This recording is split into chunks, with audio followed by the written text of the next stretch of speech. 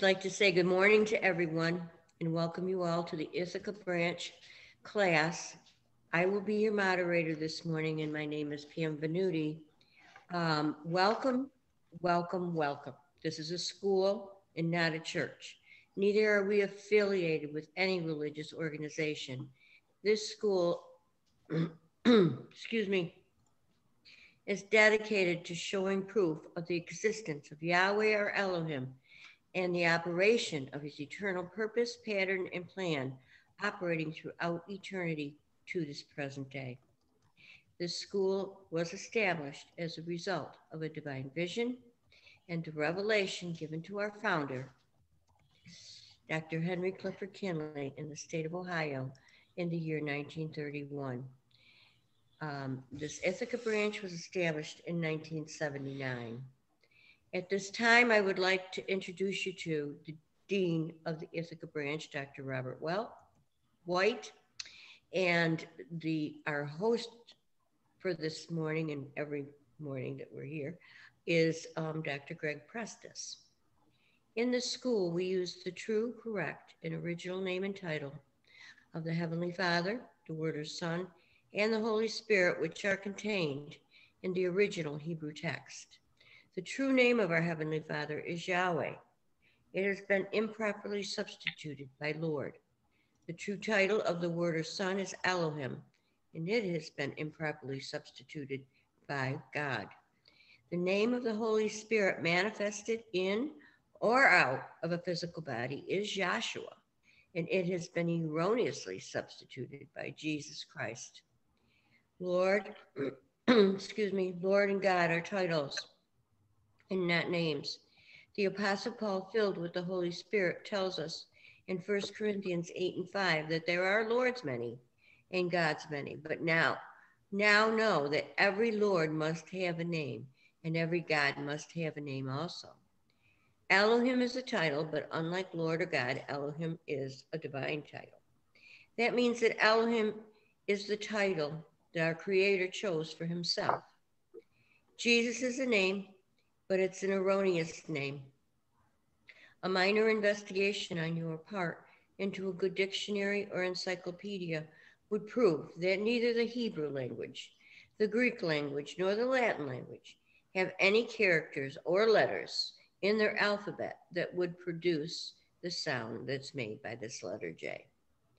Neither was there a letter J in the English language until some 1400 years after the death of the Messiah. Therefore, such names as Jesus and Jehovah are impossible renderings of the true and original name of our Father and his Son. Christ is a title, just like Lord and God. Yahweh is pure spirit, and in this state, he is incomprehensible and inscrutable. He is the ultimate source, substance, limits, and bounds of everything. We have Yahweh in his pure spirit state symbolized on this chart as a cloud. Yahweh is not a cloud. He merely chose a cloud to symbolize himself because a cloud has no particular or descriptive shape and form. We have drawn the cloud all the way around the edges of the chart to show you that everything on this chart abides within the cloud. In like manner, everything in the universe abides within this pure spirit state of Yahweh.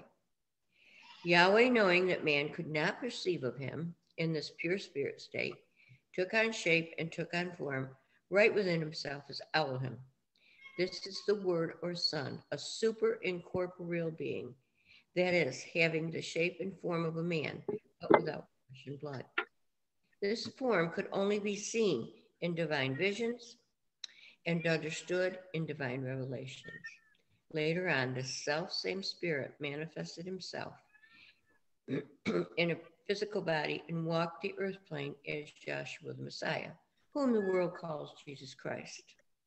Now, there's only one name given unto salvation, and we must know that name. So the simple yet intelligent question we should ask ourselves is, what was the name of the Savior during the time he walked the earth plane? A further understanding of this name and title may be had by reading the preface of a Holy Name Bible. Also in the school, we teach by a divine pattern of the universe. It's called a divine pattern because it's Yahweh's pattern. After Yahweh led the children of Israel out of Egypt, he called Moses atop Mount Sinai and showed him the tabernacle pattern in a vision.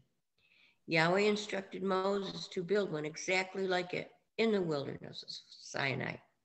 The pattern consisted of a most holy place, a holy place, and a court roundabout. These three compartments making up the one tabernacle pattern. In the school, we show proof that everything in the universe is made and operates according to the structure and function of this threefold tabernacle pattern, and how that absolutely nothing escapes the pattern. Now, in the school, we have 10 primary constitutional aims and objectives, and they are as follows. First is to help you find and know Yahweh or Elohim as he really is and actually exists. Second is to form a nucleus of universal brotherhood of humanity in Yahshua the Messiah, without distinction of race, nationality, creed, sex, caste, or color. Third is to investigate the unexplained spirit law, or so-called law of nature, and the powers latent in man. Fourth is to encourage and promote the study of the scriptures, comparative religion, psychology, philosophy, and modern, both practical and occult science. Fifth is to extirpate current superstition, skepticism, and ignorance. Sixth is to learn, know, and understand the operation of Yahweh's eternal purpose through the dispensations and ages. Seventh is to discern and avoid being deceived by Lucifer, the serpent, the devil, the dragon, or Satan and his demons operating the mystery of iniquity on earth through the dispensations of time. Eighth is to earnestly contend for the common salvation and faith, which was once delivered unto the sons or children of Yahweh. Ninth is to make known that Yahweh from the beginning ordained there is no other name given among men whereby man can be saved, saving the name of Yahshua the Messiah. And 10th is to inherit eternal life now in the kingdom of Yahshua the Messiah with the hope of immortal glorification in the newer state. Our watchword is peace, and our slogan is to speak the truth. And at this time, I'd like to ask Dr. Judith Turner to say our prayer. That will be followed by our scripture, which is Acts, the 2nd chapter, and that will be read by Dr. Terry Bomarito, and as a backup, Rochelle. So go ahead, Judith.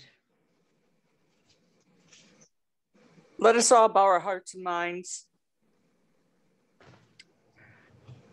to the one true Elohim, the one true Savior, the one who long ago has already saved us and placed us within his purpose. And let us just beseech him to keep us steadfast, to keep us strong in his love. In Yahshua's precious name, let us all say, hallelujah. Hallelujah. Scripture reading is Acts, the 2nd chapter. I'll be reading from a King James version of the Bible. And when the day of Pentecost was fully come, they were all with one accord and in one place. And suddenly there came a sound from heaven as of a rushing mighty wind, and it filled all the house where they were sitting. And there appeared unto them cloven tongues like that of fire, and it sat upon each one of them. And they were all filled with the Holy Spirit, and began to speak with other tongues as the Spirit gave them utterance. And there were dwelling with Jerusalem Jews, devout men, out of every nation under heaven. Now when this was noised abroad, the multitude came together and were confounded, because that every man heard them speak in his own tongue. And they were all amazed and marveled, saying one to another, Behold, are not all of these which speak Galilean?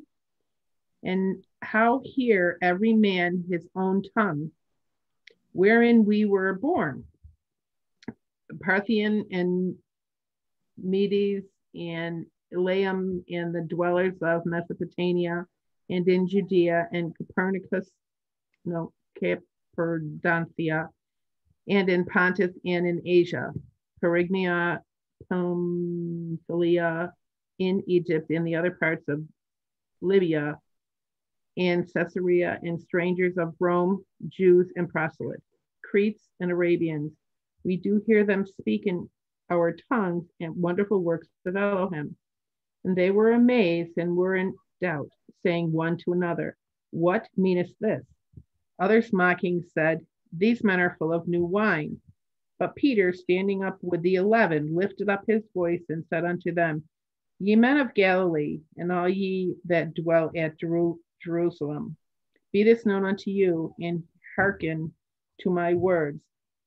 For these are not drunken, and ye suppose, as ye suppose, seeing it but the third hour of the day.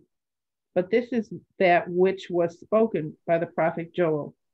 And it shall come to pass in the last days, saith Elohim, I will pour out of my spirit upon all flesh, and your sons and your daughters shall prophesy, and your young men shall see visions, and your old men shall have dreams. And on my servants and on my handmaidens I will pour out in those days of my spirit, and they shall prophesy. And I will show wonders in the heaven above, and signs in the earth beneath, blood and fire and vapor of smoke. The sun shall turn into darkness, and the moon into blood, before that great and notable day of Yahweh come. And it shall come to pass that whoever so shall call on the name of Yahweh shall be saved. Ye men of Israel, hear these words. Yahshua the Messiah of Nazareth, a man approved by Elohim among you by miracles and wonders and signs, which Elohim did by him in the midst of you, and ye yourself also know him, being delivered by the determinate counsel and foreknowledge of Elohim, ye have taken, and by wicked hands have crucified and slain, whom Elohim raised up, having loosed the pains of death, because it was not possible that he should be holden of it. For David speaketh concerning him, I foresaw Yahweh always before my face, for he is on my right hand, that I shall not be moved. Therefore did my heart rejoice, and my tongue was glad. Moreover, also my flesh shall rest in hope, because thou wilt not leave my soul in hell, neither wilt thou suffer thine Holy One to see corruption. Thou hast made known to me the ways of life. Thou shalt make me full of joy and with the countenance. Men and brethren, let me freely speak unto you of the patriarch David, that he is both dead and buried, and his sepulchre is with us unto this day.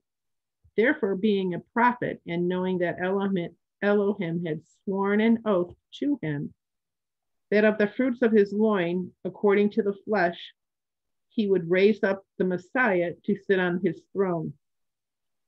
He, seeing this before, spake of the resurrection of the Messiah, that his soul was not left in hell, neither his flesh did see corruption. This Yahshua hath Elohim raised up, whereof we are witnesses. Therefore, being by the right hand of Elohim exalted, and having received of the Father the promise of the Holy Spirit, he hath shed forth this which ye now see and hear. For David is not ascended into heaven, but he saith himself, Yahweh said unto Elohim, sit thou on the right hand, until I make thy foes thy footstools. Therefore let all the house of Israel know assuredly that Elohim hath made that same Messiah whom ye have crucified, both Elohim and the Messiah. Now when they heard this, they were pricked in their heart, and say unto Peter and to the rest of the apostles, Men and brethren, what shall we do?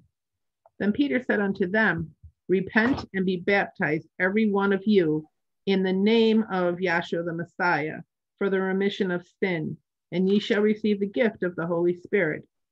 For the promise is unto you and your children, and to all that are afar off, even as many as Yahweh Elohim shall call.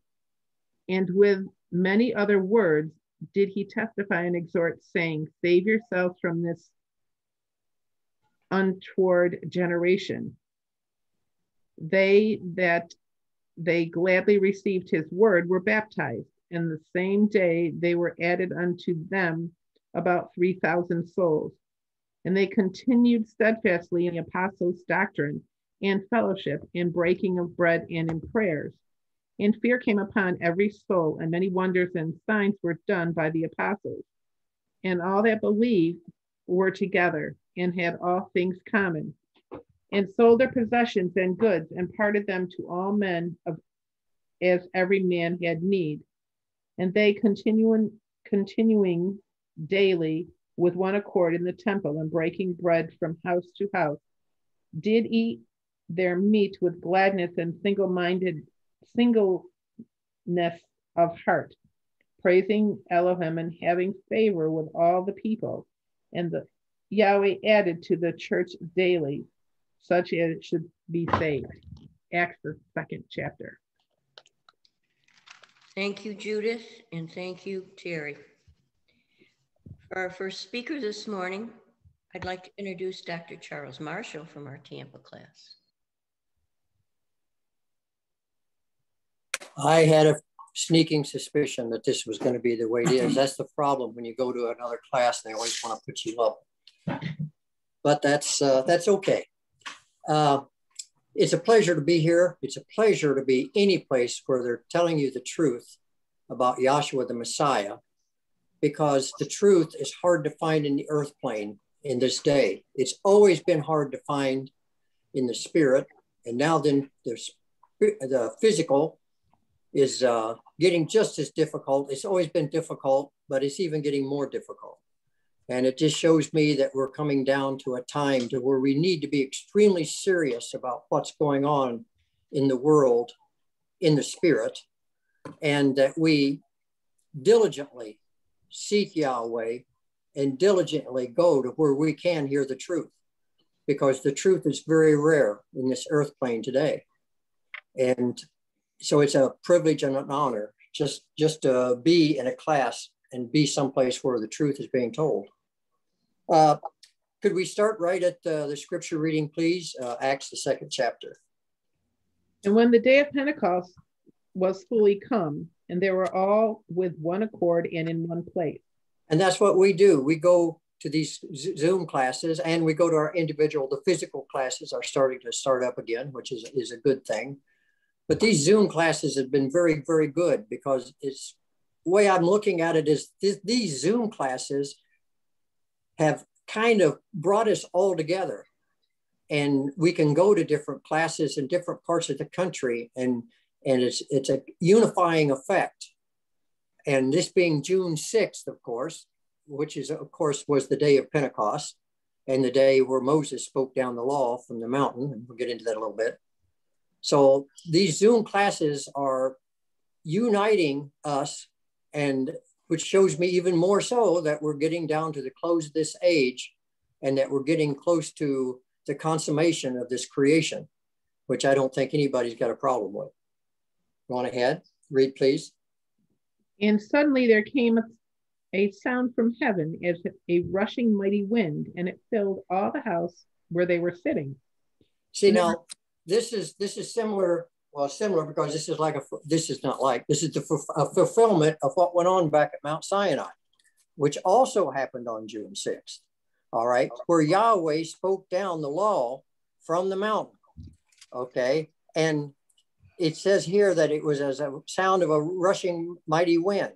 Well, when Yahweh spoke, it says back in Exodus that when he spoke, that it shook the people, and it was like thunder and lightning, and it would be like a mighty rushing wind when he spoke that into the people. And the people there, as a matter of fact, told Moses, you see, not to have Yahweh speak to them anymore because it scared the bejesus out of them, if you will, you know. So they were scared. So they told them not to have Yahweh speak like that anymore. Well, I'll tell you what, when you first come into this class, and a lot of times when you're in this class, Yahweh will speak to you and it will shake you up, you see. But the difference is he has now put his spirit in you. And when he speaks to you, it will shake you up. But you see, it will cause you to inner look into yourself, and it will cause you to see things within yourself. And with that spirit within you, you see, you don't want to hear, you don't go, I don't want to hear you speaking to me. You accept the chastisement and you accept what he's trying to tell you.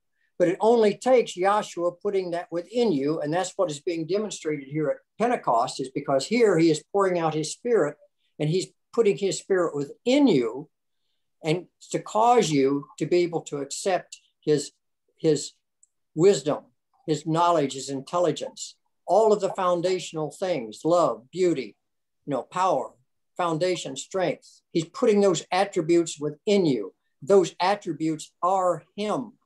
All right. And he's putting that within you to cause you to become a new creature, to change your mind. You see, I think all of us can give the testimony that we're different than when we first came into class. We had this way of thinking, we had that way of thinking, you see, and all of that has been changed because there is a change that takes place when that spirit is put within you, putting out them carnal thoughts, your carnal ways, the way that you think, and replacing it with his mind, his knowledge, his intelligence, and his wisdom. Okay, would you go on and read more, please? And there appeared unto them cloven tongues like as of fire, and it sat upon each one of them. And he gave them, and he spoke with them with cloven tongues, which is a symbolic or a manifestation of the law and the prophets. It's just like before I came into class, I couldn't understand why certain animals you could eat and certain animals you couldn't eat. I didn't understand that because to me, what was wrong with pig? A pig was a good meat, and I liked pig. But to think that was supposedly unclean. But see, I didn't understand the spiritual principles that was being put forth, that a cloven hoof was a sign of the law and the prophets. Now, a pig has a cloven hoofs, you see, but we're told when we come into class, don't believe us, you see, that we want to give you the evidence for what we're saying, but you're, you see, on the other hand, required to take and look these things up in the law and in the prophets, and then you're to chew on the things. When you go to class and you hear the things that the people say, you chew, after class, you chew upon what you heard. In other words, you think about the things that you heard and you mull them over and you take and you glean, you understand, the principles in there that's trying to teach you and show you something about Yahshua the Messiah. It's no longer about me. It's no longer about you. It's all about Yahshua the Messiah. See, that's another change of mind. When we read this book before we came into class, we always thought it was about me, about me, about me. But now we find out it's about Yahshua, you see.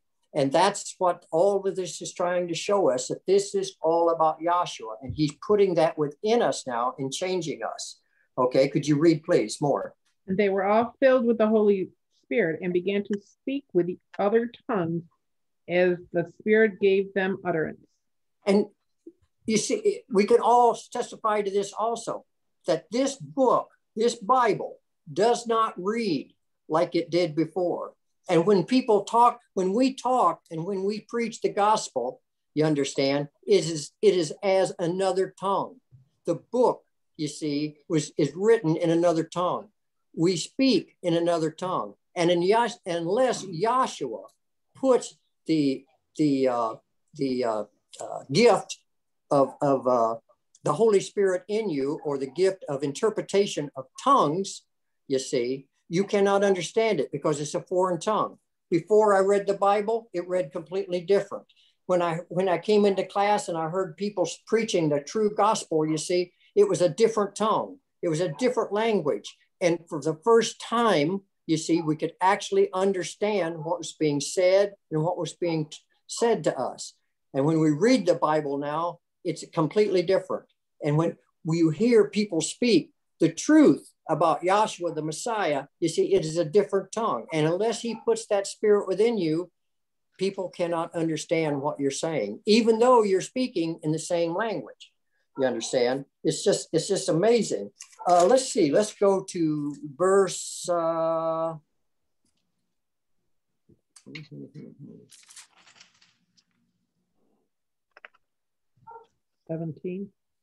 25, please. Oh, okay. For David speaketh concerning him, I foresaw Yahweh always before my face, for he is on my right hand, and I shall not be moved. And see, that's basically when we come into class now, that's we can relate to that and we can understand that, you see. So read on, because there's more here. Therefore did my heart rejoice, and my tongue was glad. Moreover, also was my flesh rest in hope. Because now, see, we can rest in hope. I am no longer required to do things. As a matter of fact, I can't do the right thing. Chuck cannot do the right thing. It's Yahshua in Chuck. It's Yahshua in all of us, you see, that's causing us to rest and it's causing us to do the right thing. It's taken a big load. It's taken a big burden off of us, you see. But a lot of people still think that they have to do something, that they have to, do something to please Yahweh. You see, the only thing we can do is relax, you see, accept that Holy Spirit. And of course, we can't accept the Holy Spirit. He, you see, puts that within us. You understand? We can rest. Read. Because thou wilt not leave my soul in hell, neither wilt thou suffer thine Holy One to see corruption. Because see, now we have a hope. And now we can see the hope. We don't just have a hope. Now we can see the hope. He is giving us a glimpse. He's giving us evidence. He's putting his mind within us. He's putting those attributes within us so that now that we're converting our mind, and now he's causing us to be able, we don't just have hope. You see, now we can start to see the hope and understand the hope, through witnesses and through evidence, not just through hearsay. Okay, read on, please. Thou hast made known to me the ways of life. Thou shalt make me full of joy with thine countenance. Now, see, he has made us, to know his way and the way of life. You see, you look out in this earth plane today and you see nothing but hate. You see nothing but discontent. You see nothing but violence. And it's just all manifesting itself more and more and more, you see. But he has put his spirit within us. And now that he's put that spirit within us, you see, we can look at what's going on out here. And we can look at what's going on even in the spiritual world and see how people are just completely trying to destroy this whole doctrine of Yahshua the Messiah. But we still are full of joy and we're full of hope. You see, it's hard to describe. It's just hard to say that how that we can take and sit here and look at the world deteriorating right before our eyes, you see, but yet have hope and have joy. Read on. Men and brethren, let me freely speak unto you of the patriarch David, that he is both dead and buried, and his sepulchre is with us unto this day. Read. Therefore, being a prophet, and knowing that Elohim hath sworn with an oath to him, that of fruits of his loin, according to the flesh, would raise up Yahshua the Messiah to sit on his throne. Excuse me. So therefore, you see, he has sworn an oath to the fruit of his loins. Now, last night at the Oceanside, they were talking about wisdom, okay, which is an attribute of Yahshua, which is an attribute of Yahweh. You see, wisdom, knowledge, intelligence, love, justice, beauty, power, strength, foundation. All of these things are the attributes of Yahweh. And like I said before, now on the day of Pentecost, that's what he was pouring out, you see. Now, if you read back in we'll get it, Proverbs, let's go to Proverbs 7. Last night they were working with 8, but I was reading Proverbs 7, and this is pretty cool. Okay, start please, if you would, at Proverbs 7 and 4. This is Proverbs 7 and 4. Say unto wisdom, thou art my sister, and call understanding thy kinswoman. Now, I do not remember the transcript at this time, but in a transcript, Dr. Kinley was saying that the attributes of wisdom, knowledge, intelligence, love, all of that, they are feminine. Now, we say that Yahweh is both masculine and feminine. And here it's saying that wisdom, you see, thou art my sister. You see, showing forth that it is feminine. Okay, could you read on, please? That they may keep thee from the stranger, woman from the stranger, which flattereth with her words. That's talking about what's prevalent in the world today, lies. You see, not being the truth.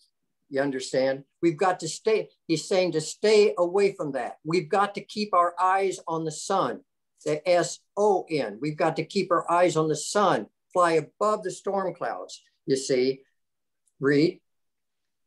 For at the window of my house, I looked through my casement. Go on. And beheld among the simple ones, I discerned among the youth, a young man void of understanding.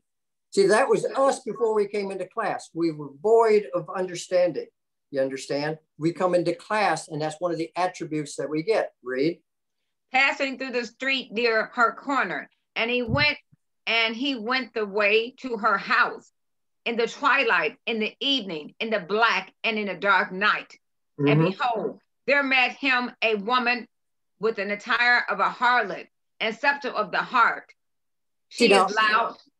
See what now when I used to read this before I would come into class, I would be looking this at strictly from a physical standpoint. And when they would be talking about a harlot, I would be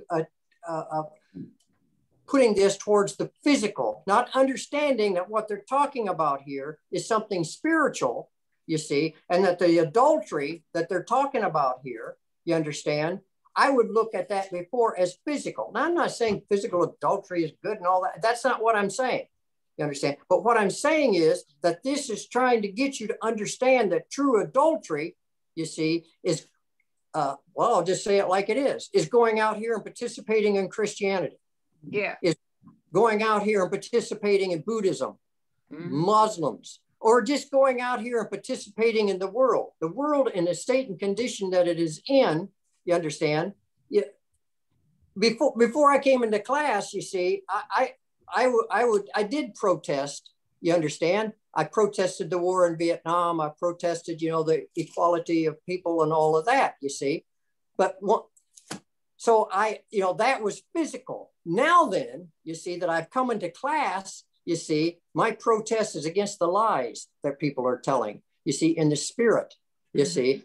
The physical, I'm going to the physical and the spiritual, I'm going to let Yahweh take care of the whole thing because he's the one in charge. He's the one taking care of things. My concentration's got to be upon him and upon what he's telling me. I've got to clean, I can't do it, but you understand, but I've got to clean Chuck up. I've got to go, I got to take care of what's within Chuck's mind, the things that are keeping me from understanding, things that are keeping me from coming to class, the things that are keeping me, you see, concentrating on the physical things instead of concentrating on the spiritual things. You see, my protest is completely different than what it used to be. You see, I understand that my protest out here in the world is not going to do any good.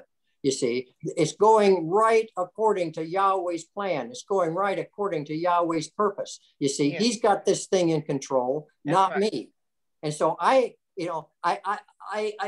if I'm out here worrying about the physical, if I'm out here getting all caught up being a Republican or a Democrat or an independent, you see, I'm taking my mind off of Yahweh and I'm taking my mind off of the things that are important, you see. So me going out here and protesting and raising heck because I don't like some of the things that's going on, you see, is taking my mind off of Yahweh. And all of our concentration, all of our efforts, you see, has to be in this time because of getting into the time of at my age, okay, he's either going to take me out shortly or he's going to take this world out shortly. Either way you look at it, I'm going to be a goner, you see. So my concentration, my effort, you see, needs to be on Yahweh and on Yahshua the Messiah, because that is my only hope of glorification. That is my only hope of salvation. You understand? Read. She is loud and stubborn. Her feet abide not in her house. And this world, loud, this world is stubborn. We are not going to change it. You understand? Nothing we can do. Read. Now she is without, now in the streets, and lieth in wait at every corner. We got a church on every corner. You understand? We've got, we got everything around, everything. This whole creation, this whole world is laying in wait. Satan is doing he is working overtime right now to get us to not concentrate upon Yahshua the Messiah. He's doing everything he can to turn us to concentrate on physical things other than spiritual things. And when we do that, in spirit, we are committing adultery because we're turning away from Yahweh. We're turning our attention away from Yahweh. You understand? In the physical, it's like me, I'm a married man, and it's like me turning my attention away, you see, from my wife, you see, looking after other women. You understand? We all have to struggle with things, and we all have to struggle with all kinds of, but we can take and we can turn our eyes to Yahshua the Messiah, you see, keep our eye on him, you see, and it keeps us from these things. But I'm worried about the spirit, you see. That's my whole concentration right now, is the spiritual things. The world is going to do what the world is going to do. Mm-hmm. I have to take and prepare myself. And when I say I have to prepare myself, I know, and I know that you know, that it's Yahshua in you doing it, that we cannot do it. You understand? So when I say these things, I want you to understand that I'm not saying that I can do anything. The only thing I can do is sit back and relax and let Yahshua work within me. And it even takes Yahshua within me to make me sit back and relax. Mm-hmm. You understand? It's a paradox. It's a catch-22, if you will. You understand? Read. So she caught him and kissed him with an imprudent face and said unto him, I have peace offerings with me this day. I have prayed my vow. Therefore, mm-hmm. I came. Go ahead. Therefore, I came forth to meet thee, diligently to seek thy face, and I have found thee. This is the world. This is the mm-hmm. world. You understand? They're talking about the physical world here, trying to allure you, yes. Trying to seduce you, you see. Just accept Jesus in your heart and in your mind and you'll be okay. You understand? Mm-hmm. Everything will be all right. You won't have to worry about adultery and fornication. You won't have to worry about, you're going to have a good Cadillac. You're going to have a good job. You're going to have a very good income. All you have to do is accept Jesus into your heart and into your mind, you see, and you'll have all these things. And it's a damn lie. Mm-hmm. You understand? Read, please. I have decked my bed with covering of tapestry, with carved work, with fine linens of Egypt. I have perfumed my bed and with myrrh, aloe, and cinnamon. Come, let us take our fill of love unto the morning. Let us solace unto ourselves with love. It's sensual things. Yeah. Haste. You understand? Alluring you. You understand? Yeah. With all the things of the world, all the fine things of the world to allure you to the bed, you see, in the bed of corruption, you see. Read, please. For the good man was not at home. He is gone on a long journey. And you see, the thing of it is, our good man does not leave us. That's right. You understand? Our good man is with us and he's with us continually. You understand? So that's the good thing that we have. The world out here, unfortunately, and I really, truly, honestly feel sorry for them mm-hmm. because they do not have that good man. Mm-hmm. You see, it's nothing because Chuck is anything special or you're anything special. You see, it's just that through grace and mercy, which the world does not understand. And I have a feeling that there's a lot of people in class that still are not understanding what real, true grace and mercy is, you see. But I tell you what, he's beaten me down to the point to where I understand that there's only one way, you understand, that I'm ever going to have salvation, and that is with him in me, which is the grace and which is the mercy, is him in you, you understand? And it's only through that and having that good man in me all the time, you see, because he's not going on a long journey. He's right within each and every one of us. Read, please. He had taken a bag of money with him and will come home at that day appointed. And see, a lot of people know that this creation is going out, but they're still playing around. They're still, he hasn't come yet. I've still got time. Hey, you can walk out that door and die of a stroke. You can walk out the door, you see, and a car can hit you. You see, you can walk out that door and he's going to take this whole creation out in an instant. We have not got time to play games. You understand? We have got to be serious, because just like in Noah's times, you could look at the signs and look at the times. And in the New Testament, it talks about looking at the signs and looking at the times. And when we look at the signs and we look at the times, I think we can all agree that we have but a short time. We have not got time to be playing no games out here and getting all caught up in the carnality of the world. You see, read, please. With her much fair speech, she caused him to yield. With flattering of her lips, she voiced him. See, with the flattering of the lips, the world out here is telling you, oh, don't worry, everything's going to be all right. If you elect this person, everything's going to be right. Nah, baloney. You know, if you do this, everything's going to be right. The church is out here telling you with flattering lips, you see, just accept Jesus into your heart and into your mind. Everything will be fine. You know, causing you to yield, you see, until that false pretense, if you will. I was wanting to say something else, but I cleaned up my language. Okay, read.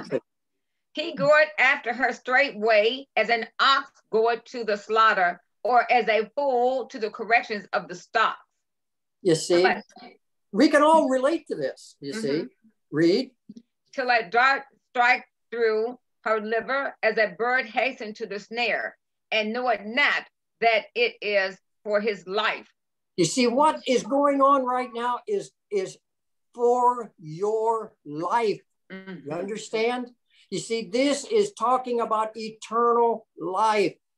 You understand? And if we go out here and we get caught up in this, you know, we're going to get shot through the liver. We're going to get shot through the heart. You understand? And he is giving us a new heart and a new mind. You understand?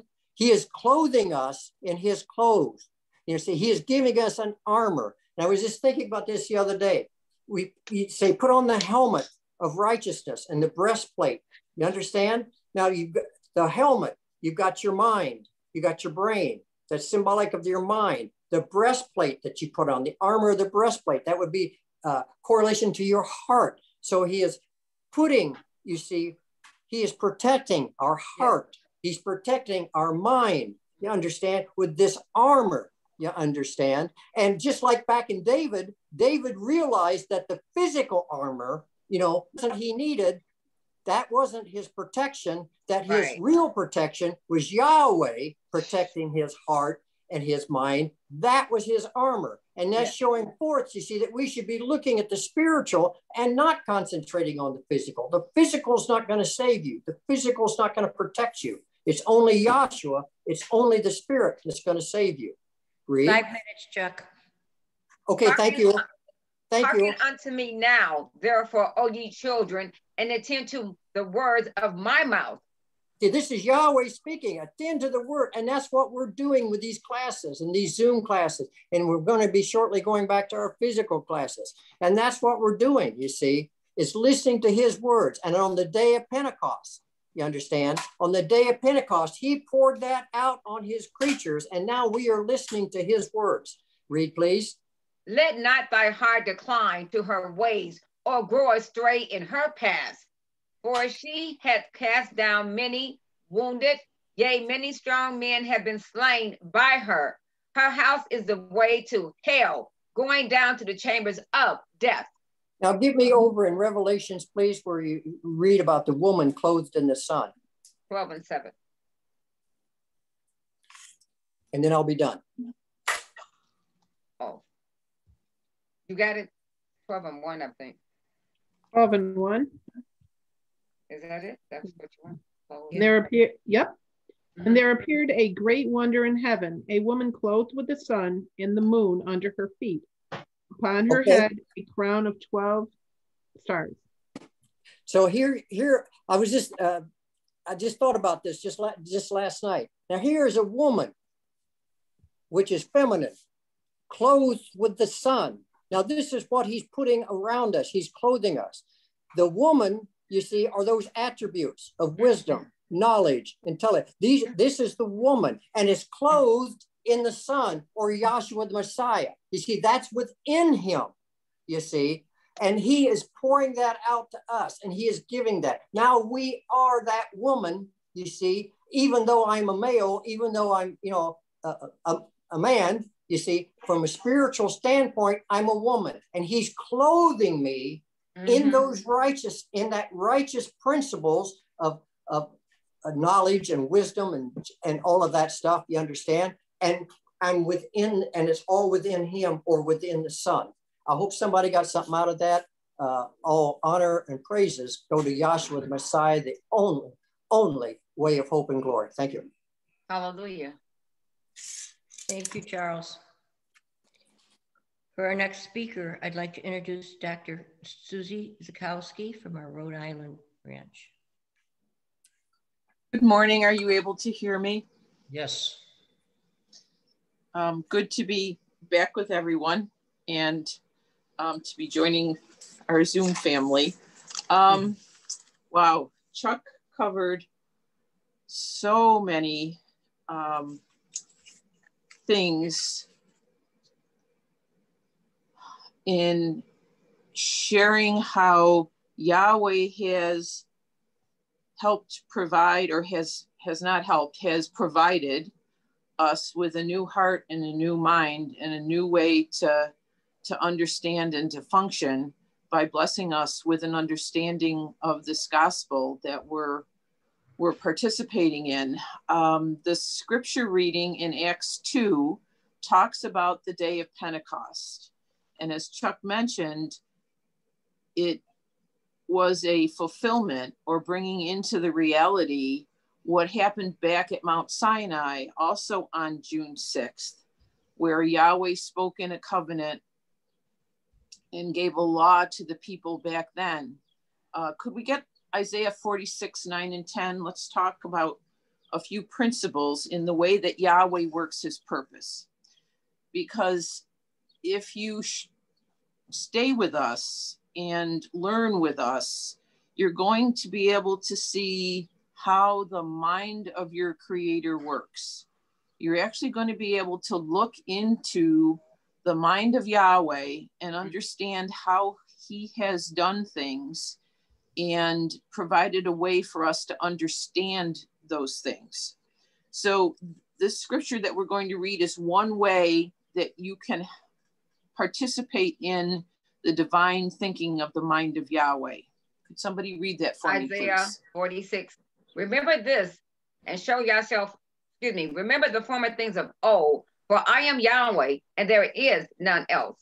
I am Elohim and there is none like me, declaring the end from the beginning and from ancient times the things that are not yet done, saying, my counsel shall stand and I will do all my pleasure, calling a ravenous bird from the east, the man that executed my counsel from a far country. Yea, I have spoken it, I will also bring it to pass. I have purposed it, and I will also do it. So Yahweh has a purpose. He's purposed it, and he's making it happen. He will do it. And important to understand as part of that purpose is that he declares the end from the beginning. Now, we try to do that. And I had mentioned to some people that I was busy the last few weekends at work. We're in budget season. And I realized that thinking about doing budgets is another way to prove how bad we are at declaring the end from the beginning. Because no matter what we say, what we put out there, what we think will happen, it's never that way. And so you wonder why you spend, 2 or 3 weeks of your life working till 9 o'clock at night trying to get these budgets done, when in reality, I'd be just as probably effective at throwing dice or using one of those magic 8 balls or something like that. But Yahweh, on the other hand, has a divine purpose and does declare the end from the beginning and has shown us how to see how that happens.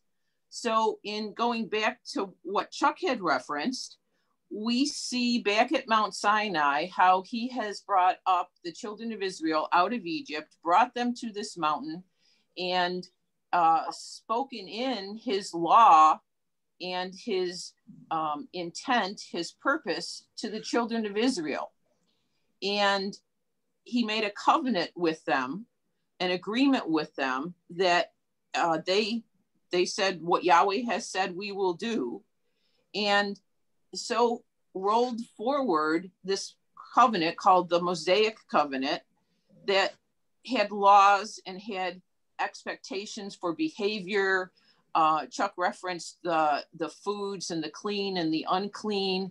And there were all sorts of laws and ordinances with this particular covenant. And then we come up to the day of Pentecost, thousands and thousands of years later. The Messiah has come in, died, buried, resurrected. And during his time on the earth plane, he told people that he was fulfilling. And it was written in the prophets that he would be doing certain things in fulfillment. And the word fulfillment means to bring to a designed end, to finish, to complete.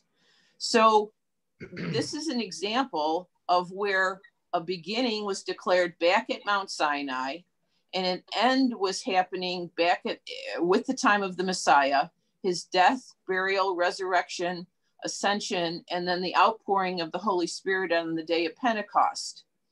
And it was bringing in a new law written in a newly given hearts and minds that Chuck also referenced. And we're not going to get the scripture, but if you haven't investigated this particular principle that Yahweh has manifested in the scriptures, you'll want to read in Jeremiah, the 31st chapter, starting around verse 31, where he talks about there's going to be a new agreement, a new covenant, and it's not going to be like the old. So he's telling you that what he did with Moses and the children of Israel, this new covenant was going to be different, and it was going to be written in your heart and in your mind, whereas back there, it was written on tables of stone, and it was not in the people to keep those laws. They didn't have it in their heart to keep those laws. Right. So Yahweh was going to do something different with the covenant the new covenant that he was going to make. Now, when you read in Acts in the 2nd chapter, it actually, the backdrop to this starts in the 1st chapter. So if we could go back to Acts 1 for a moment, and let's start at maybe 3. Let's start at verse 3. Acts 1 and 3. To whom also he showed himself alive after his passion by many infallible proofs, being seen of them 40 days, speaking of the things pertaining to the kingdom of Elohim. All right, so this is talking about Yahshua the Messiah, and it says that he showed himself alive after his death, burial, and resurrection by many infallible proofs. So we would want you to also expect us in sharing what we understand, what we have seen and do understand, to also provide you with the proofs for those, the witnesses. And our founder, Dr. Henry Clifford Kinley, said that he wanted to prove to your satisfaction. He wanted us to provide witnesses, explanations, to take as much time and effort as we could to make sure you are satisfied with what we are offering you as the truth. The world offers a lot of things that they claim are true, important, valuable to you. You have to make some kind of a discernment, some kind of a judgment as to what you're going to accept and believe, because your eternal life depends on it. So you should expect witnesses, you should expect proof. And in this case, it says that Yahshua provided them with many infallible proofs.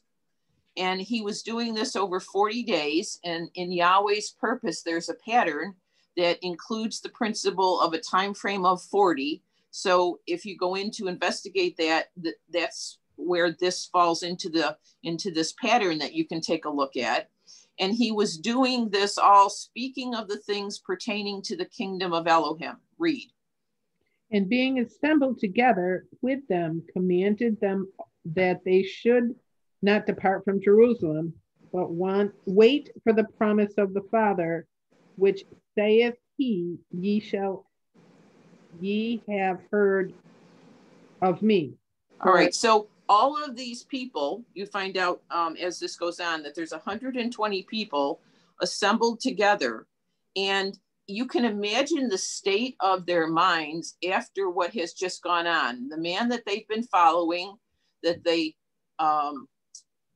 thought was going to be able to bring them into a new kingdom, a new state of being, he was just killed. And they are at a loss for what to do next. Now, where do we go? Now, who do we follow? Because you know man's mind, it always looks for the person or the figurehead to follow.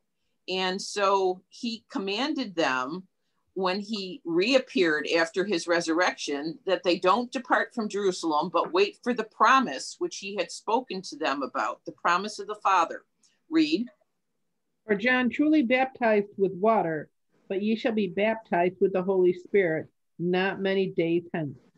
And so he tells them, he reminds them, he brings back to their remembrance, because he is the comforter. For John truly baptized with water, but you shall be baptized with the Holy Ghost not many days hence. So he's making a distinction.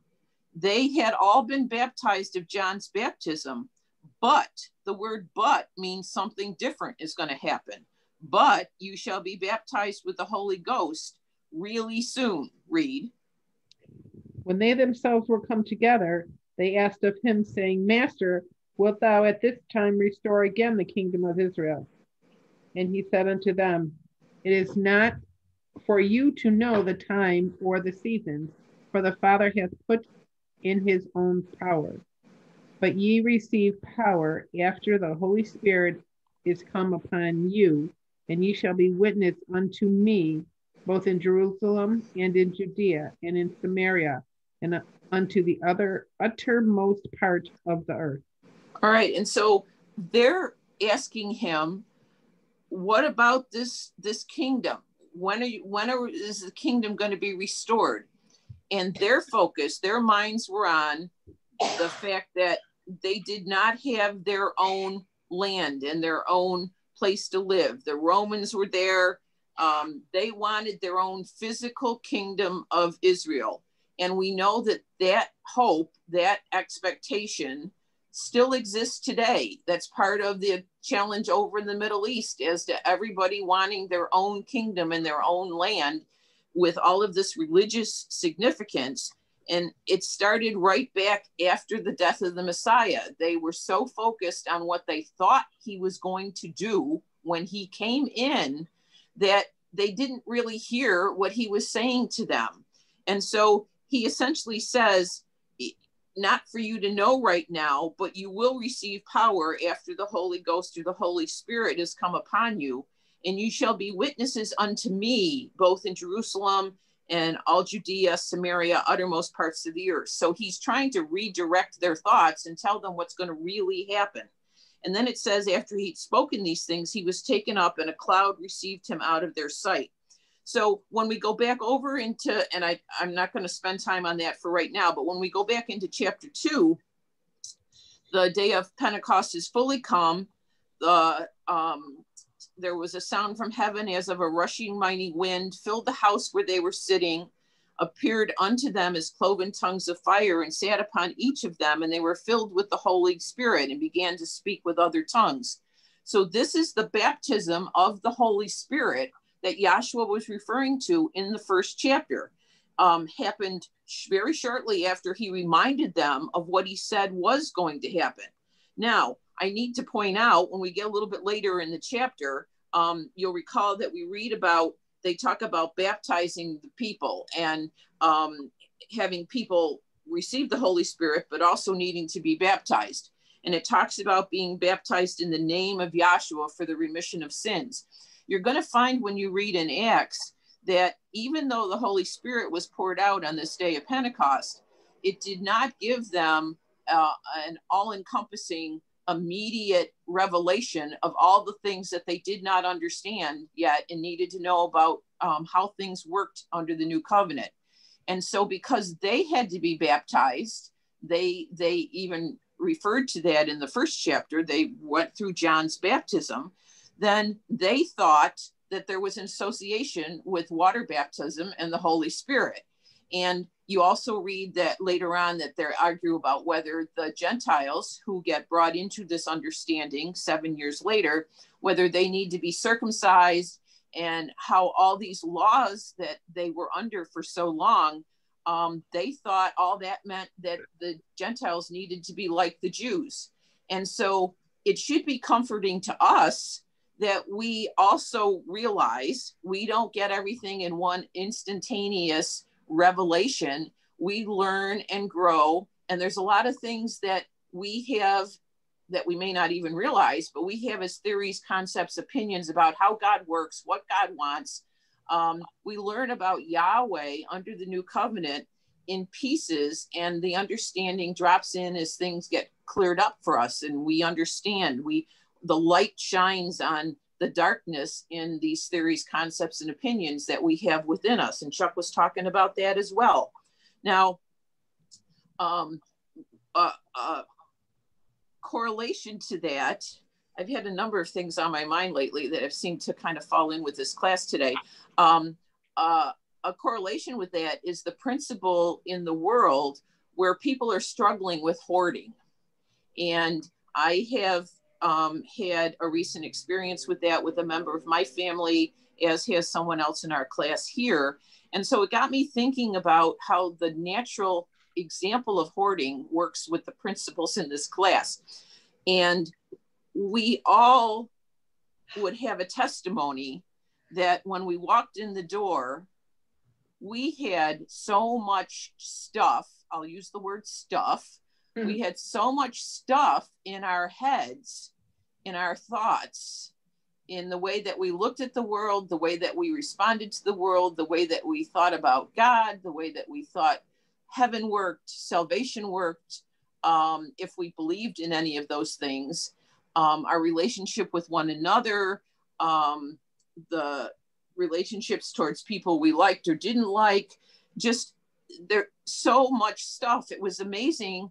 They talk about in examples of people that hoard, sometimes there's a very tiny path from, say, their front door through their entire house to maybe the kitchen or the bathroom or something. And other than that, you can't get into any space within their house because they have so much stuff. And it's piled from floor to ceiling, wall to wall.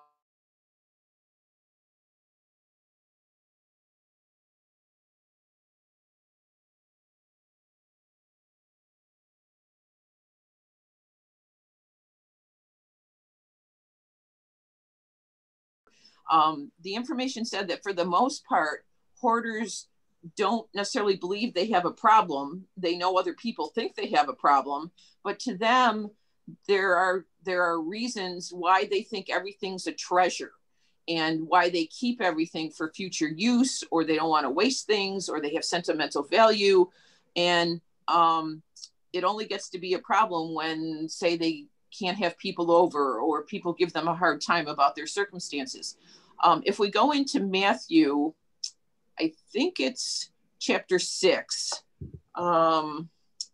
Let's take a look at that, and it talks about treasures, is what I'm looking for, the verses.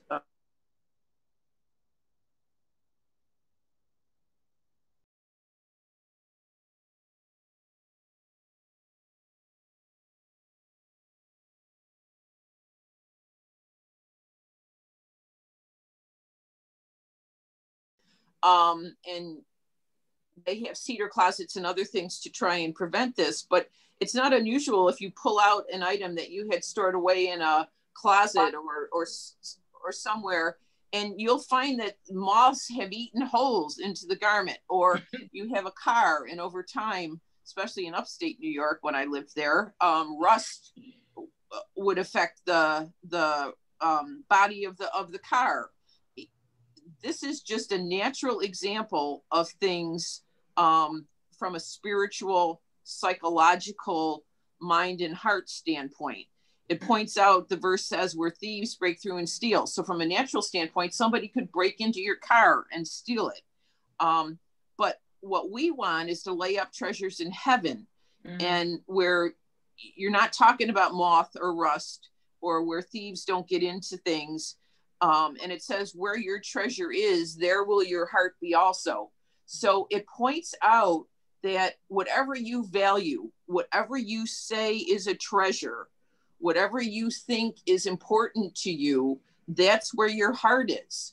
And so we hope that over time, our heart has been turned and is dedicated to, devoted to, inspired by, in love with the things of Yahweh, so that our hearts are caught up in the heavenly treasures and the spiritual treasures, and not the things of the world, whether it be natural physical things or our thoughts and concepts and opinions that we talk about, that I was talking about from a hoarding standpoint. So we need to kind of take a step back and allow Yahweh, we take the advice of stand still and see the salvation of Yahweh. While you're standing still and seeing his salvation, he's cleaning out those things that you've been hoarding. And sometimes we don't even realize it at the time. We look back and think, well, where did that problem go? Or where did that opinion get changed? Or where did I get that knowledge and that wisdom, so that what I had brought in the door got left behind, is no longer ruling, no longer influencing the way that I think or that I interact with people. And it's an amazing thing as Yahweh does that cleaning out, that the place sparkles, the place is bright and light and airy, and trying to use kind of physical description to describe a freshly cleaned out home. And he has the ability to make that like a new abode, a new heart and mind, a new home for our spirit, for our soul. The other thing that I want to mention that had come into my mind is I was watching a television show where they had an episode and an event or an occurrence that they called terminal lucidity. The word terminal, Terminal, and lucidity, Lucidity. And it was an example or a situation with an Alzheimer's patient who someone was visiting, and they were totally in a normal state of mind with all their remembrances, with all the understanding, totally unlike what they had been like for years. They all of a sudden were like normal mental status and recollection and all of this. And they described it as terminal lucidity. And so I looked it up, and it said that it's a term that refers to an unexpected return of mental clarity and memory, or suddenly regained consciousness that occurs in a time shortly before death in patients suffering from psychiatric or neurological disorders, such as Alzheimer's. And they've noticed it in patients with cognitive impairment, such as Alzheimer's, schizophrenia, tumors, strokes, Parkinson's, meningitis, etc. Now, that made me think of how, now the word terminal means at the end of something, situated at the end of something, occurring at the end of a time frame, and lucidity is like clarity or clearness or easy to understand. So I'm thinking about the day of Pentecost being like a terminal lucidity event. Yeah. The world was confused. The world did not understand. The world was in darkness. The world had cognitive impairment, to use the medical phrase. And then at the end of that age, the beginning of this one, there was this event that occurred that provided clarity and understanding and the ability to see where there had been darkness. And so then I thought about Doc's vision and how at the end of this age, he had the event of terminal lucidity as this creation's winding down and our world is just increasingly out of control. And from a clinical psychological standpoint, there's no therapy that's going to fix what's going on in the world today. So we're having a similar event, the end declared from the beginning in this age and dispensation, of this clarity just before things are going to end. Doc had the vision and the revelation. And then even more kind of on a microcosm, you look at what's going on now in the school, and there is a lot of confusion and darkness and men's theories, concepts, and opinions. And yet some people are being pulled out of that and brought into the light, brought into clarity, right at the end times, so that we don't lose hope for anybody. We know Yahweh can pull somebody out of a fire, can save somebody from a lion's den. This is the end of the age, and it's his purpose, and we're watching what's happening, but he is able to provide this clarity for some people that have been caught up in all the cognitive impairment, so to speak, that some of the perversion of the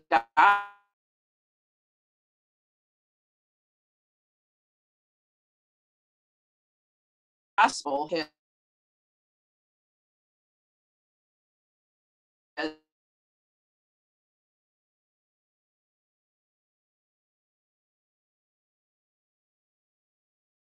Peter. Could we get 1 Peter 4:17? Because this terminal lucidity kind of made me think about this particular example as well. I am jumping around a little bit. I hope people can see how, in my mind at least, these principles are moving from one to the other. And I obviously will be happy to answer any questions after the class if anyone has any. 1 Peter 4, verse 17, please. I think, unless it seems to make sense to start up a little bit. You can see what you think.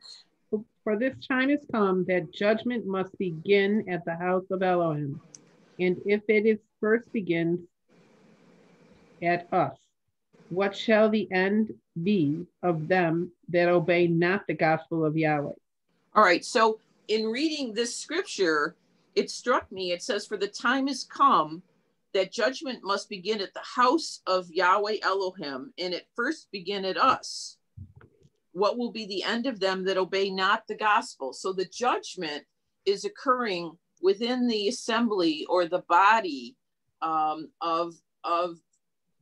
Yahweh Elohim, of those of us gathered in his name.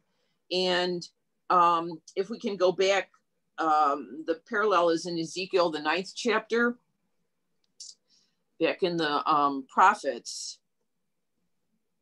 And I think starting at 1. Ezekiel 9:1. I believe that's the right chapter. Is that the one with the writer and the inkhorn and the putting the mark on? Yes. Yeah, I believe so. Okay. He cried also in my ears with a loud voice, saying, cause them that have charge over the city to draw near, every man with his destroying weapon in his hand. And behold, 6 men came from the way of the higher gate, which lieth toward the north, and every man a slaughter's weapon in his hand. And one man among them was clothed with linen and with a writer's inkhorn by his side. And they went in and stood beside the brazen altar. Keep reading. And the glory of Yahweh and the glory of the house and the glory of Yahweh Elohim of Israel was gone up from the cherub, whereupon he was to the threshold of the house, and he caused a man clothed with the linen and had the writer's inkhorn by his side. And Yahweh said unto him, go through the midst of the city, through the midst of Jerusalem, and set a mark upon the foreheads of the men that fly and cry for all, for the abomination that was done in the midst thereof. Okay, so thank you, Rochelle. We'll stop there. And so Yahweh said unto this man, go through the midst of the city, set a mark upon the foreheads of the men that cry, that sigh and cry for the abominations that are done in the midst thereof. So you have somebody that's been given a mission by Yahweh to put a mark on the foreheads of those that are that sigh and cry for the abominations, that hate what they're seeing and hate what is happening to the house of Yahweh and to those that are there. And let's see, wait a minute.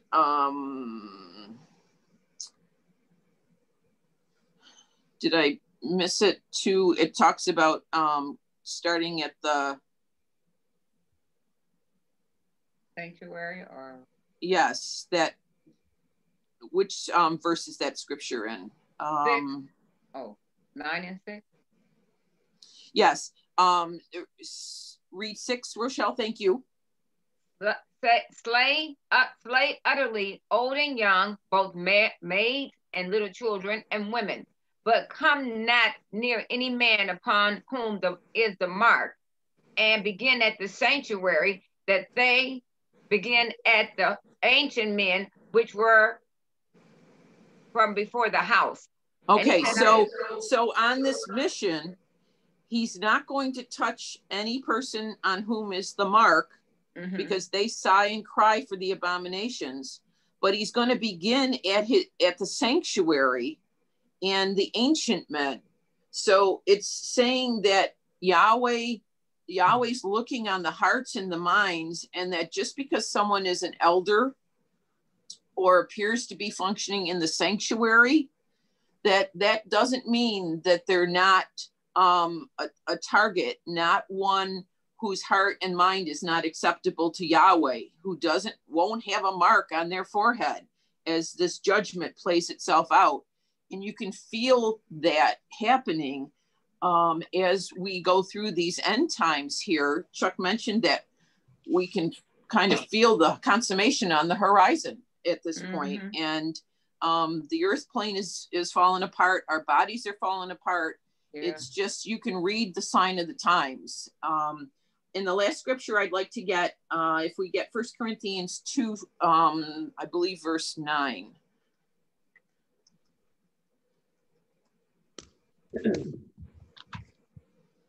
Just a second. Okay, 1 Corinthians 2 and 9. But as it is written, Eve hath not seen nor ear heard, neither I'm sorry. Let me start again.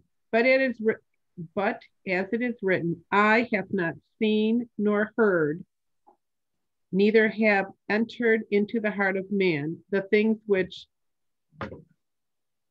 Elohim hath prepared for them that love him. But Elohim hath revealed them unto us by his Spirit. For the Spirit searcheth all things, yea, the deep things of Elohim. All right, so our comforting, our promise is that our eyes have not seen, our ears heard, neither has entered into the heart of man the things which Elohim has prepared for them that love him. So even the experiences we have had, the understanding with the eye, the illumination of the eye of our understanding, the things that our spiritual ears have heard, those are still, they don't even touch yet what Yahweh has prepared for them that love him. So the example of terminal lucidity, that clarity that happens just before the end of life to some people, that's a type and a shadow.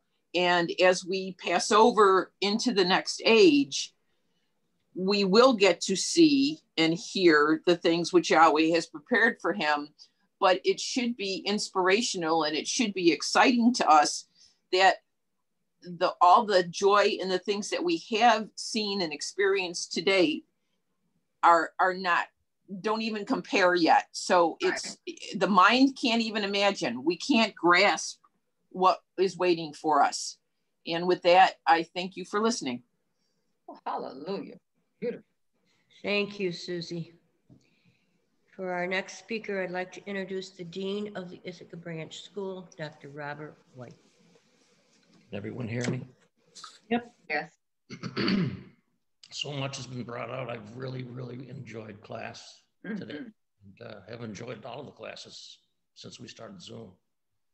And I thank each and every one of you that show up for what you bring to the class and share. So much has been brought out.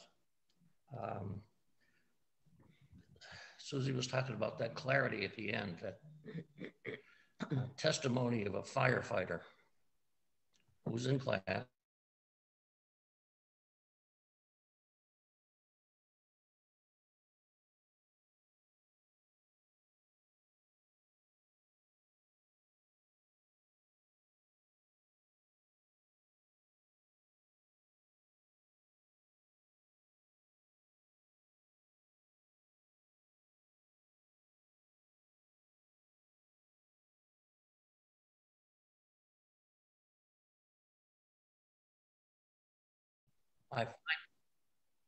I find those kind of testimonies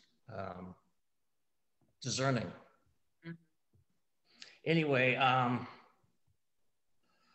Yahshua in his ministry was fulfilling all that was written of him aforetime in the law and the prophets. And the founder said that if we go back and we search the scriptures or search the law and the prophets, when you do, you find the Spirit there. Well, what did he mean by that? The principles that we now have come to understand in this present kingdom age of grace all are listed in the Old Covenant, or that Old Testament that was given back at Mount Sinai, which Chuck brought up.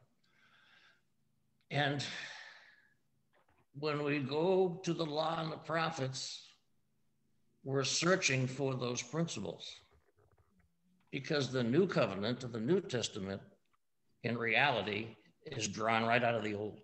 That's right. And when Yahshua came in, his job was to accomplish those things that were written that testified of him. Therefore, when we go back and look at the migration of the children of Israel from Egypt up to Canaan's land, that's all pointing to a redemption. When we see the laws that Yahweh had given physical Israel back under the Old Covenant, each and every one of them can be translated into a spiritual principle. All the furnishings in the tabernacle are showing forth Yahshua. All the steps in the tabernacle are showing forth Yahshua. The tabernacle in its entirety is showing forth Yahshua. And the giving of the Holy Spirit, which today's scripture lesson was dealing with Pentecost. Let's go to Exodus 23 and pick up 14, please. Now, the things that the children of Israel were required to do, they were required to do physically so. That's the type, that's the shadow, that's the example, that's not the reality. Mm-hmm. The reality has to be drawn out of those commandments and laws. Okay, please read. 14. 3 times thou shalt keep a feast unto me in the year. Thou shalt keep the feast of the unleavened bread. Thou shalt eat unleavened bread 7 days, as I commanded thee, in the time appointed of the month of Abib. For in it thou camest out from Egypt, and none appeared before me empty. And the feast of the harvest, the first fruit of thy labors, which thou hast sown in the field, and the feast of the ingatherings, which is in the end of the year, when thou hast gathered the labors of the field. 3 times in a year, all the males shall appear before Yahweh Elohim. Thou shalt not offer the blood of the sacrifice with unleavened bread, neither shall the fat of the sacrifice remain until the morning. The first fruit of the first fruit of the land thou shalt bring into the house of Yahweh thy Elohim. Thou shalt not seek a kid in his mother's milk. Okay, so what are we looking at here? We're looking at Yahweh setting up ordinances for physical Israel under the old covenant. And 3 times a year, he was very strict about that Old Testament. Yeah. 3 times a year, they had to gather before him, and he's instituting these feast days. And they had to indulge in these feast days according to how he set them up. And it's repeated in the prophets. Now, when Yahshua comes in, what do you think he's going to do? Forget all the feast days that Yahweh has set up? No. Didn't he have to keep the Passover? Yeah. The unleavened bread? Let's quickly go over to Leviticus 23, pick it up at 15. 23 and what? 15. Okay. Sorry. It's all right. 23. Oh. 23:15. And ye shall count unto you from the morrow after the Sabbath, from the day that ye brought the sheaf of the wave offering, 7 Sabbaths shall be complete. Now, how many days are 7 Sabbaths? 40, 7 times 7 times 7, 49. 7 times 7 would be what? Math. 49. 49. Okay, so we're establishing back here in Leviticus, in the law, that they were to count 7 Sabbaths. Go ahead, 16.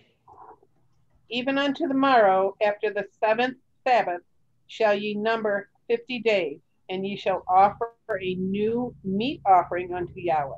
So, how many days are we talking here? 50. Pentecost. We're talking 50 days. Or Pentecost. That's right, Rochelle. Go ahead and read. Ye shall bring out of your habitation 2 wave loaves of 2/10 deal. They shall be of fine flour, and they shall be baked with leaven. They are to be first fruits unto Yahweh. And ye shall offer with the bread 7 lambs without blemish of the first year, and 1 young bullock, and 2 rams. They shall be for the burnt offerings unto Yahweh, with their meat offering and their drink offering, even an offering made by fire of sweet savor unto Yahweh. They shall sacrifice 1 kid of the goats for a sin offering, and 2 lambs of the first year for a sacrifice of the peace offering. And the priest shall wave them with the bread of the first fruits for the wave offering before Yahweh, and the 2 lambs, they shall be holy to Yahweh for the priest. So he's establishing all these things way back over 3,000 years ago with the children of Israel. And they are physical feast days, physical sacrifices, and they had to be done in a prescribed manner and at a certain time of the year or a certain date. And this is all pointing out Yahweh's purpose. It's establishing it so that we can follow the line down. Isaiah 55.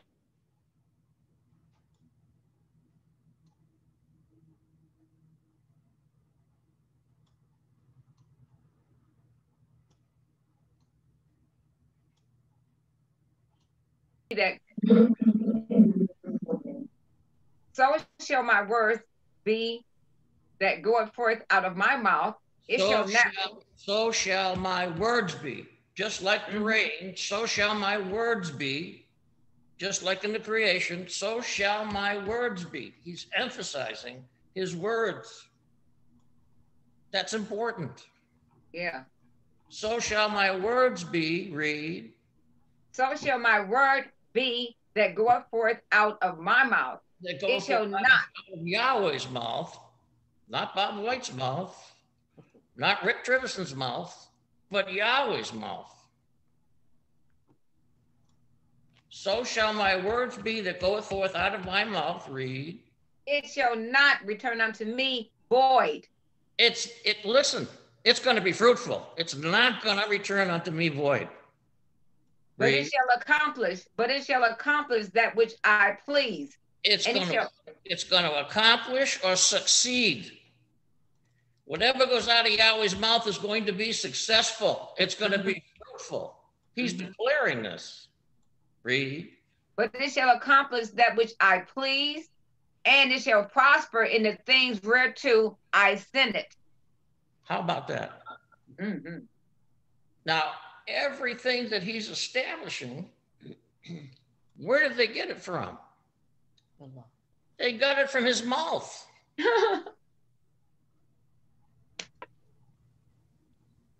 We wouldn't know squat about this teaching if Yahweh hadn't sent a man in the close of this age to preach it unto us.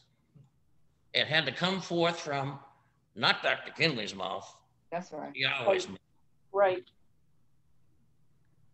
And I think if you even listen to a tape of the founder, see what we're talking about. No man spoke like this man. You know, the scribes and the Pharisees, they sent some of their boys to go pick up Yahshua and bring him to them. And when they went, he's speaking from the mountain. Now, he's got to fulfill scripture. Yeah. When he spoke from Mount Sinai, things happened. The whole creation shook. So when these men returned unto the Sanhedrin Council without Yahshua, they said, well, where is he? Why didn't you bring him? And what did they say? No man has spoken like this man. In other words, you want him, go get him yourself. So here we are. He's established Pentecost. He's established these feast days. He's established these holidays. He's established these sacrifices. And he's got to fulfill all of them. All of them. He can't leave not one unfulfilled or unaccomplished. He didn't come in to keep the law. He came in to accomplish it or fulfill it.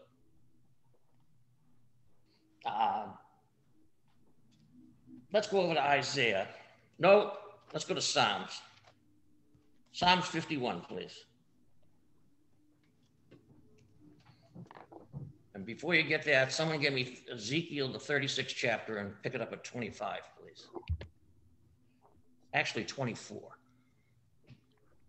Okay, Ezekiel. You want it Ezekiel first? Yes, please. All right, 25 and 24. 36 and 24. Oh. I'm having a terrible time here today. Okay. Sorry. We're having computer problems. I have a computer. Yeah, 36 and I'm sorry, what verse? 24. 24. For I will take you from among the heathen and gather you out of all countries and will bring you unto your own land. Now, didn't we just read this in Acts the 2nd chapter? Mm-hmm. Didn't he bring them from all over the world? Yes. Why? Because it was a year jubilee. Mm-hmm. So they came unto Jews from all nations gathered into Jerusalem. He's bringing them into their own land, physically so, there. And it lists all the different countries that it came from. I'm not going to go back and take the time to read it because time is short. But it's in there. Go ahead and read. For I will sprinkle clean water upon you, and ye shall be clean. From all your filthiness and from all your idols will I cleanse you. A new heart also I will give you, and a new spirit will I put within you.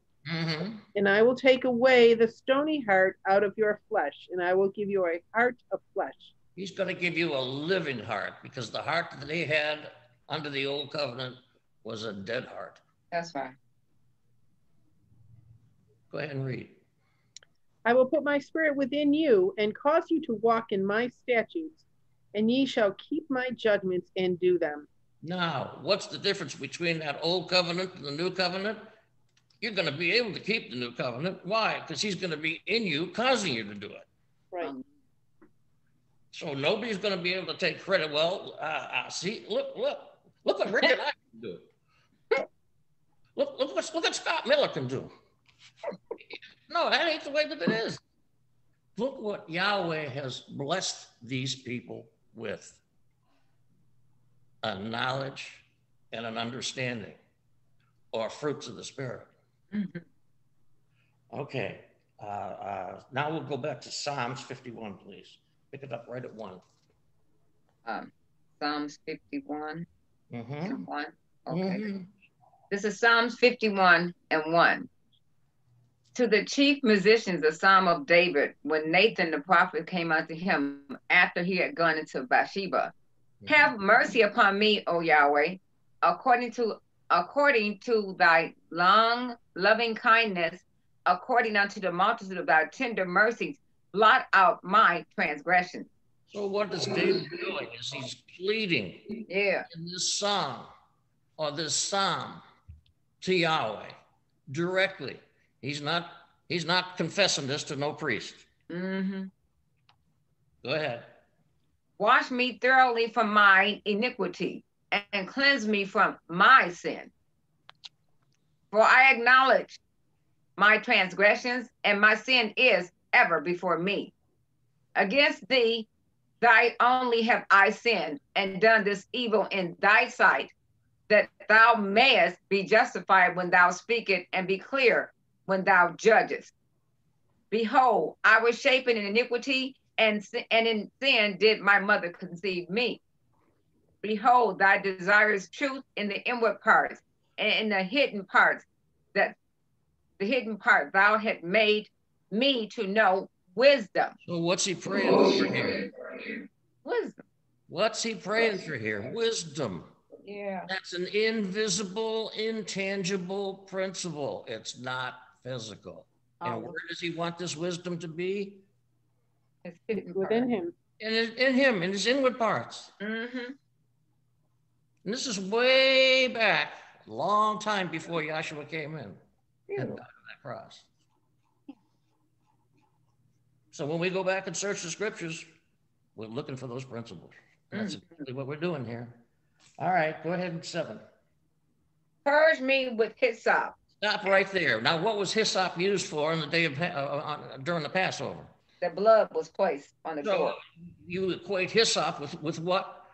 Blood. With blood. So there's your blood. Go ahead and read. And I shall be cleansed.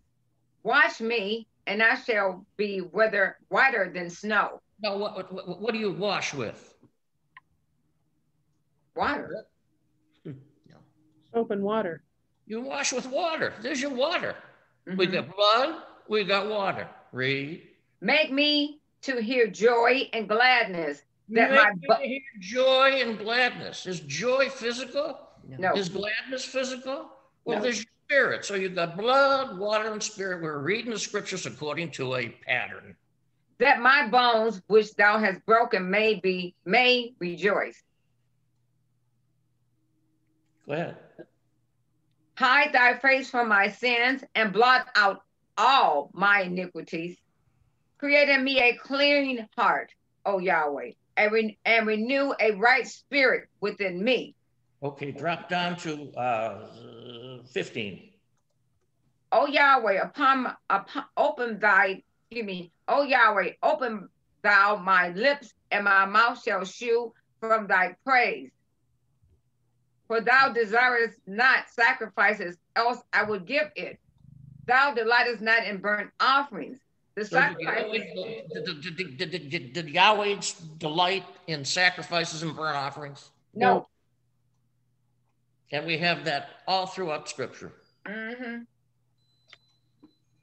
Go ahead and read. The sacrifices of Yahweh Elohim are a broken spirit, a broken and contrite heart. O Yahweh, thou wilt not despise. Thou. We're getting into the meat of it here. Mm-hmm. He's telling you before Pentecost what a spiritual sacrifice is. Mm-hmm. What is it? It's a broken and contrite heart. Yeah. That's not physical. A broken and contrite heart or a broken and contrite soul. When he shows his greatness to us, we realize for the first time how ungreat we are. Yeah. And as we kept reading over there in Ezekiel, it said, look, you'll look at yourself and you loathe yourself. Yes. When you see the greatness of Yahweh. Nothing can compare to it. There's nothing finer. An infamous dean from Rhode Island said to me one time, show me something that's greater than a revelation from Yahshua. I couldn't. Okay, read please. Do good in thy good pleasures unto Zion. Build thou the walls of Jerusalem. Then thou shalt be pleased with the sacrifices of righteousness, with burnt offerings and whole burnt offerings. Then shall thy offer bullocks upon thy altar. So when you finally have a broken or contrite heart, what is contrition? What does contrite mean? Humble. It means broken down with sorrow for sin. Right. And just like these self-help groups that folks go to when they have a problem, let's just take alcoholism. When you go to Alcoholics Anonymous, what's the first step that you have to? Admit you have a problem. You've got to say, You have a problem. hi, my name is Bob, I'm an alcoholic. And everyone goes, hi, Bob. That's step number one. You've got to, look, until we get to that point, spiritually and psychologically, Yahweh can't do anything for us as far as salvation. We've got to realize and be broken down with sorrow for sin before he can help us. And that's a major revelation. No one wants to be wrong. Never had a right thought about the Right.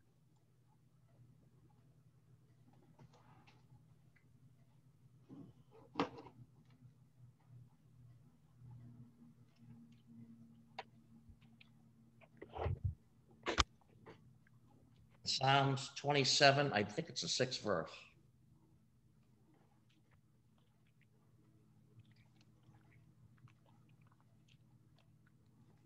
Got it here. Yep, 27 and 6.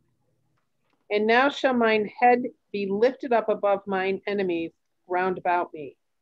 Therefore I will offer in his tabernacle sacrifices of joy. I will sing, yea, I will sing praises unto Yahweh. So singing praises and offering sacrifices of joy. We are in perilous times, even from a natural standpoint. The world is a powder keg waiting to go off. Yeah. And we still have joy in our hearts or in our souls, don't we? Yes. And that joy is the spirit of Yahshua.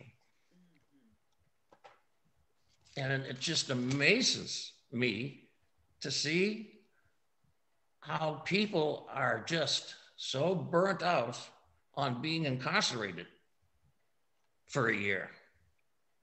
And they're going crazy and misbehaving on airplanes. Mm-hmm. And I mean, that's a dangerous place to act a fool. I know. I wouldn't want to be a flight attendant. They showed on the news the other day how a woman knocked one of the flight attendants, a female, knocked her 2 front teeth out. Mm. People are just going crazy. People have lost their coping skills. Yep.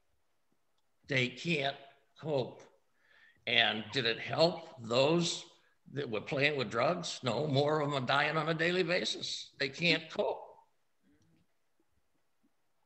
So they try to alter their state of mind with chemicals. Been there, done that. That's not the route. Okay. Deuteronomy, please. What in Deuteronomy? 33:19, did we get that? No, we did. Okay. This is Deuteronomy 33 and 19.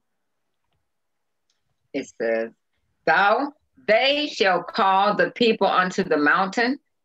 There they shall offer sacrifices of righteousness, for they shall suck of the abundance of the seas and of the treasures hid in the sand.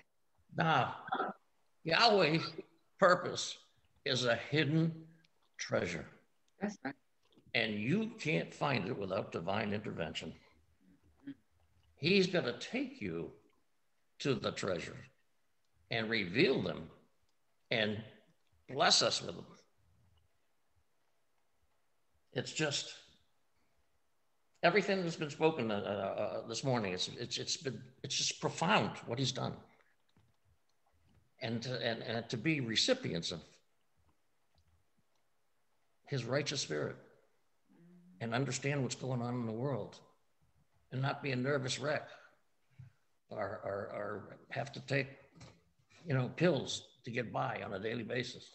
Oh, yeah. It's profound with what's going on. Absolutely profound. I think I want Psalms 4 and 5. Let me go over there.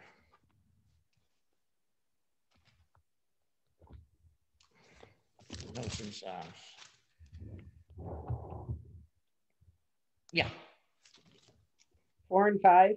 Mm-hmm. Offer the sacrifices of righteousness and put your trust in Yahweh. All right, pick it up at 4 and 4, and then come down to 5, please. Stand in awe and sin not. Commune with your own heart upon your bed and be still. Now, didn't Susie bring out before they were ready to cross over to the Red Sea? Didn't Yahweh tell them to be still? Yep. And the introduction to our textbook, what did the founder tell us to do? Get Be alone by yourself and study. Get away from everything. Get to a quiet place. There you go. Now you can be in a room full of people, mm-hmm. and you can go into a quiet place. Hallelujah.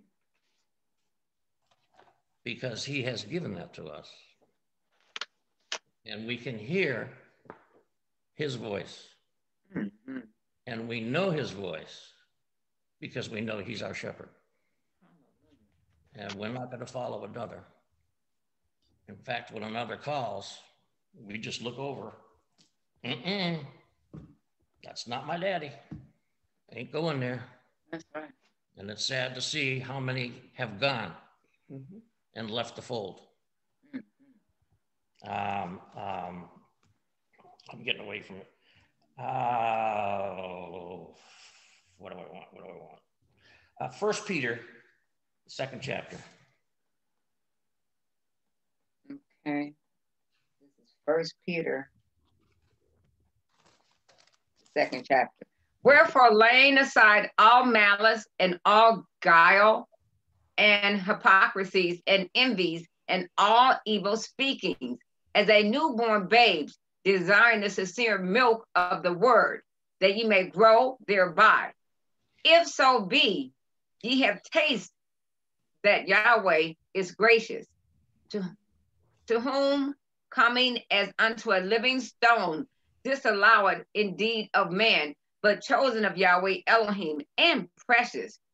Ye also are lively stones, are built up in spiritual houses and holy priesthood, to offer up spiritual sacrifices acceptable to Yahweh Elohim by Yahshua the Messiah.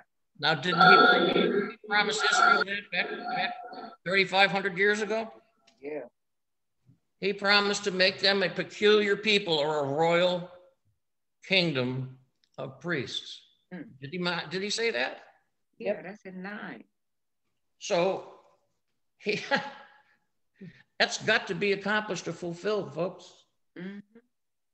Keep reading. Wherefore also it is contained in the scriptures, behold, I lay in Zion a chief cornerstone, elect, precious, and he that believeth on him shall not be confounded. Now, he's had physical priests under physical covenant to offer physical sacrifices. But now he's got a spiritual priesthood under a spiritual covenant to offer up spiritual sacrifices. He was just drawing those principles out of the old and bringing it right into the new. That's right. Okay, keep reading, please. Unto you, therefore, which believeth he is precious, but unto them which be disobedient, the stone which the builders disallowed, the same is made the head of the corner, and a stone of a stumbling and a rock of offense, even to them which stumble at the word, being disobedient, whereunto also they were appointed. But ye are chosen. Wait a minute. Ye are a chosen. Hold it. What's Peter saying here? But ye. Oh, there's no you. Oh, yes, it is.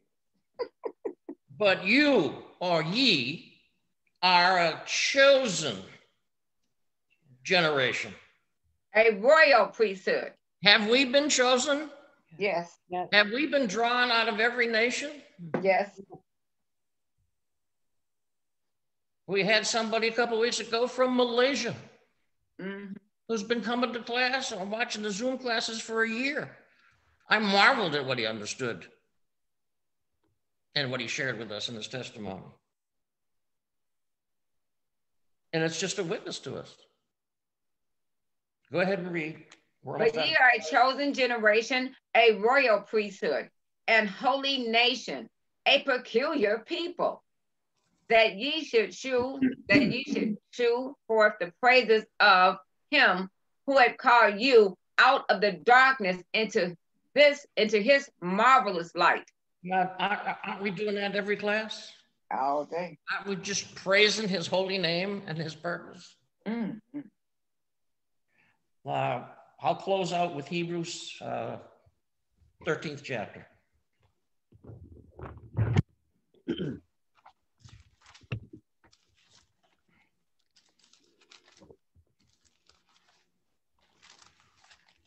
want it at 1? 5. Yeah, pick it up at 1, please. Yes. Hebrews 13, 13 and 1. Mm-hmm. Let brotherly love continue. Be not forgetful to entertain strangers, for thereby some have entertained angels unawares. Mm-hmm. Remember them that are in bonds, are bound with them, and them which suffer adversity, as being yourselves also in the body. Now, look, a lot of folks don't have it as good as we have it. Mm-hmm. There are folks in some of these larger classes, and they're struggling. Yeah. They're struggling to hear the truth, or they're struggling to share the truth, and they won't be heard. That's going on, folks.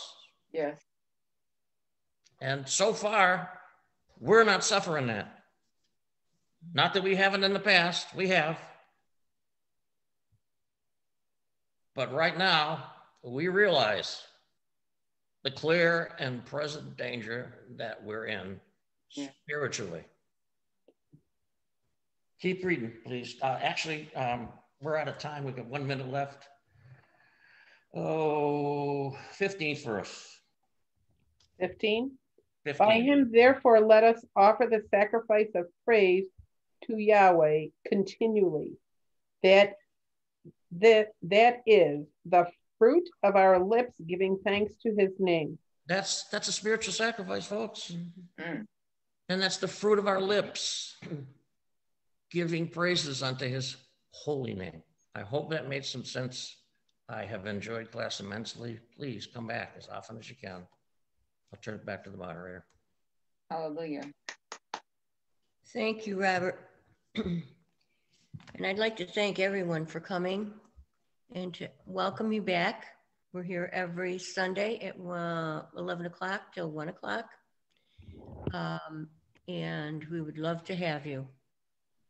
And right now I'm going to read the doxology from the last 2 verses of Jude, as it is in the Holy Name Bible. Now unto him that is able to keep you from falling and to present you faultless in the presence of his glory with exceeding joy. To the only wise Elohim, our Savior, to Yahshua the Messiah, our Sovereign, belong glory and majesty, dominion and power, both before all time, now and ever. Let us all say in unity. Hallelujah. Hallelujah.